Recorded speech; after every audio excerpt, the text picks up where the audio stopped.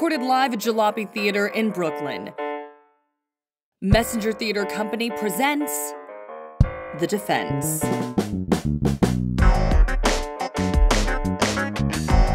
This is session 1.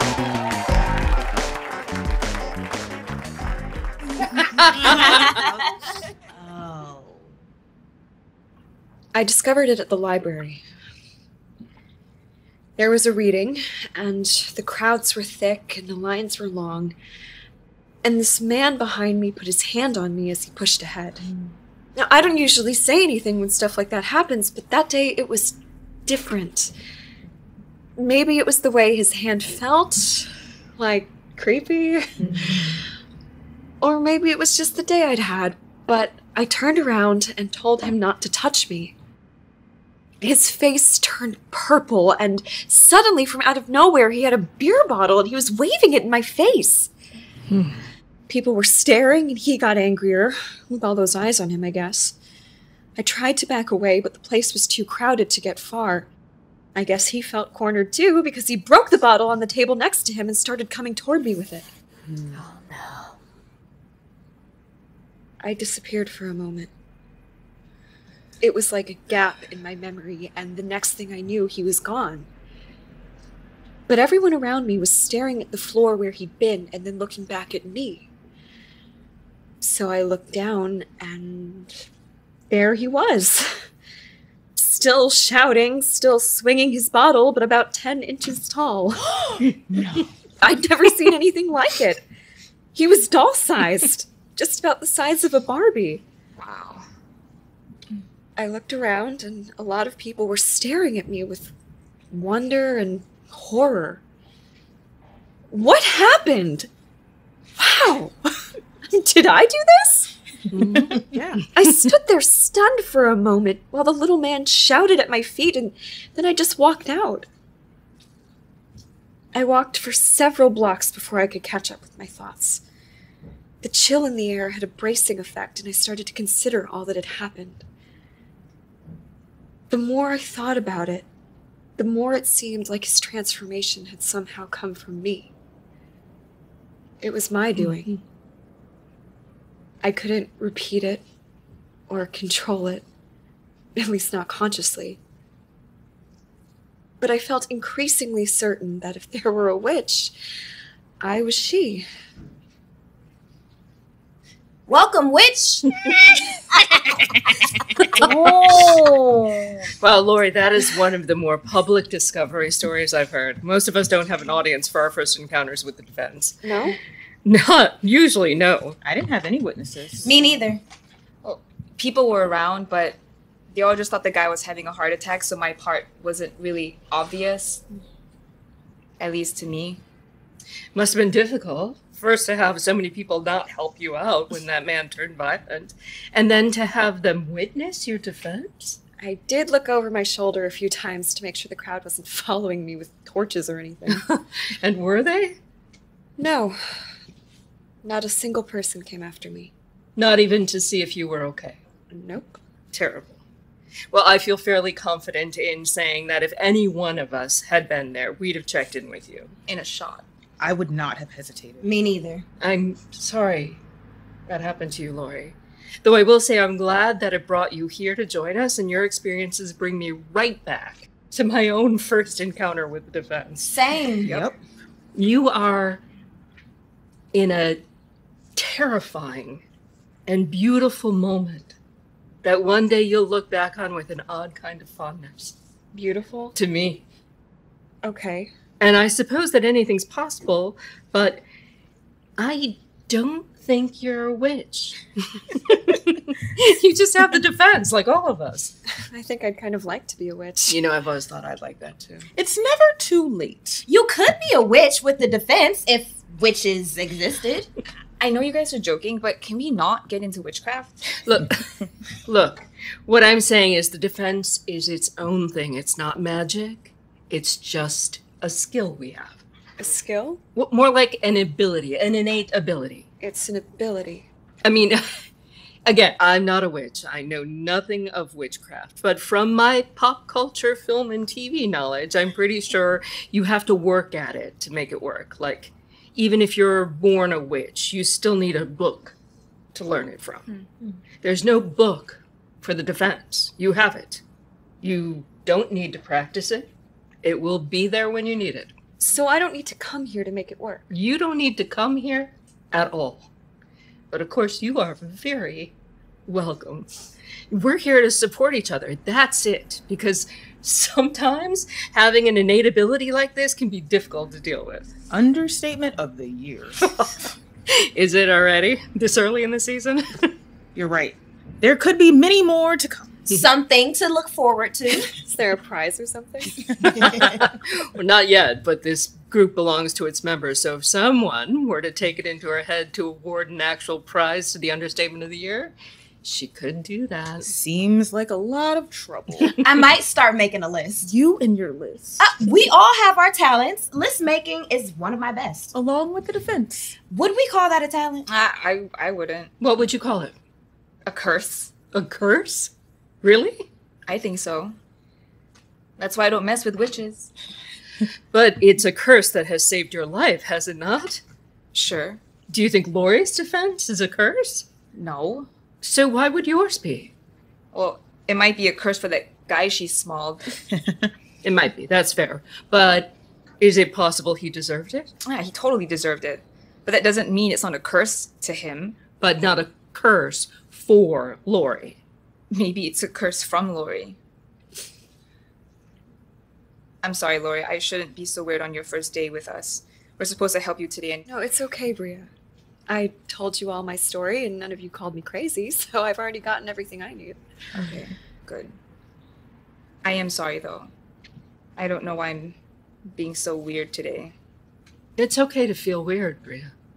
And of course, we all want to be as helpful to Lori as possible, and I'm pretty sure we're all glad that she's here. Very. Yep. Of course. But thinking about first phases of discovering the defense can be triggering for a lot of people. It's definitely taking me back to my first experience. Me too. I got these flashes of just looking down at my first pile of ash and wondering where that man went. And why did he leave his corncob pipe behind? He had a corncob pipe? Was he old? No, just pretentious. Wow. Yeah. Pretentious enough to bring out your defense. That is extra pretentious. It wasn't the pretension that was the problem. First ones are usually the worst. Yeah. I thought my first few were interventions from God. I mean, I prayed for help, and suddenly my attacker fell to the ground. I thought it was God's work. Who's to say it isn't? My pastor, for one. No, and he knows all of God's intentions, does he? I thought so then. And now? Now, I'm not so sure. Yeah, well, he's human. True. And humans aren't always their best around things they don't understand. That must be why so many people are weird around us. Yep. And hopefully we can be less and less weird to each other the more we understand what we're dealing with. It really is such a relief to be around people who understand. Did you try and talk about it with anyone? No, I just searched for it like it was symptoms of a disease. I was all in on the medical sites before I found you. What did you think you had? Some kind of reality disturbing disorder? Shrinky Manny? Jerk smallification syndrome? Itty bitty shitty man maker? I'm sorry, miss, but the doctor thinks you have an active case of seeing small men, sometimes called Gulliver syndrome. It's a good thing I didn't go to the doctor. It is, actually. Because there is nothing wrong with you. Really? Really. You did nothing wrong. You were just trying to go to an event at a library in peace, and a dangerous creep got in your way. You did what you had to do. And you didn't even get to go to the event. I know, right? I was looking forward to it, too. I know that feeling. Which one? Where you were on your way somewhere and you get derailed, either by the attacker or the feelings after. Getting harassed is such a time waster. Is that why they do it? I don't think so. I don't either, really. Would anyone like to offer any additional words of support to Lori before we wrap up? Just, I guess, I know when I first discovered my defense, I was scared out of my mind. And I felt so guilty.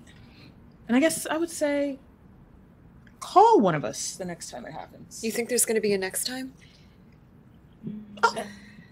Sorry. No, I should not have said that. I should have said, if it happens again. Is there no way to control it? To stop it? Sure. Stop getting threatened and your defense won't have to defend you. Mari, Sorry.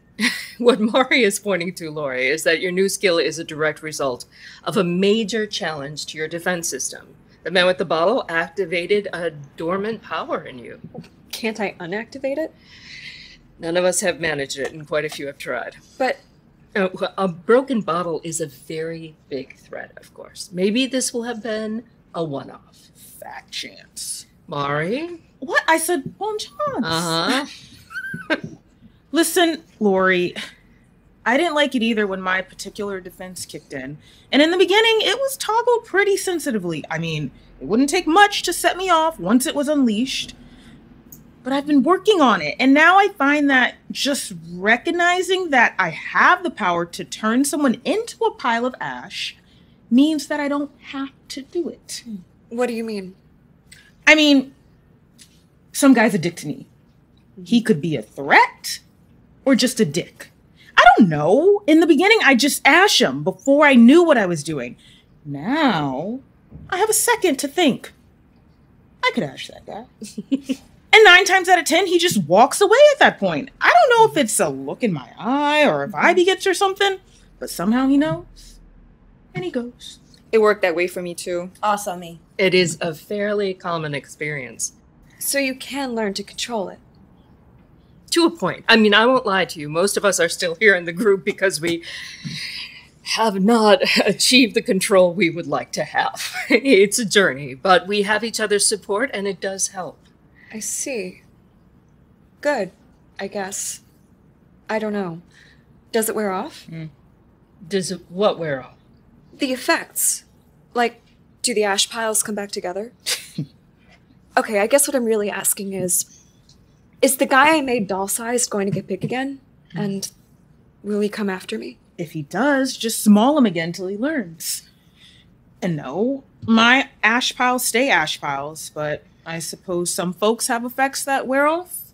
Anyone here? Nope. No. Not me. Yeah.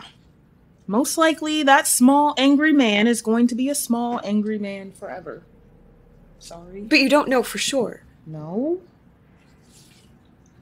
I don't know which one I'd prefer. I'd feel really guilty if he were doll-sized forever. But also, if he came back, he'd be really dangerous and really mad. Maybe he should have thought that before he threatened you. Yeah, with the broken bottle, no less. Honestly, he's lucky to be alive, even if he is small. If he'd have tried that with any of us, I don't think there is a chance he'd still be breathing. Big pile of ash, my friends. Very big pile of ash he'd be. I feel better. Good. I'm just not sure what I should do. Enjoy your life. Go have brunch with your friends tomorrow. Right. You got some brunch friends? I did. They all moved away. Well, you'll come have brunch with mine then. They don't know about my skills, so you'll have to keep that quiet, but I'll tell them you just joined my women's group and we'll drink Bloody Marys and eat huevos rancheros. Sounds amazing. Thank you. You bet. And the rest of you have a standing invitation, too, you know. If you don't have brunch friends of your own, I got you. I have some brunch friends, but it would be fun to put us all together sometimes. The more, the merrier. Bloody Marys aren't always the answer. But when they are, they're an excellent answer. And you're welcome too, Kacey. Thank you. Maybe next time. I'm going apple picking with my girlfriend tomorrow, so I'll be deep in an orchard inhaling fruit. That's amazing. It should be nice, yes. Does anyone else have anything they want to discuss before we conclude? Anything you're going to wish you said once you get home tonight? Just thank you, everyone. I think I'll sleep tonight for the first time since this happened, so thank you. Of course. It's what we're here for. Literally. This seems like a nice note to end on. Quick affirmation? You'll pick it up. I am safe, but I'm not safe for everyone. Thanks, everyone.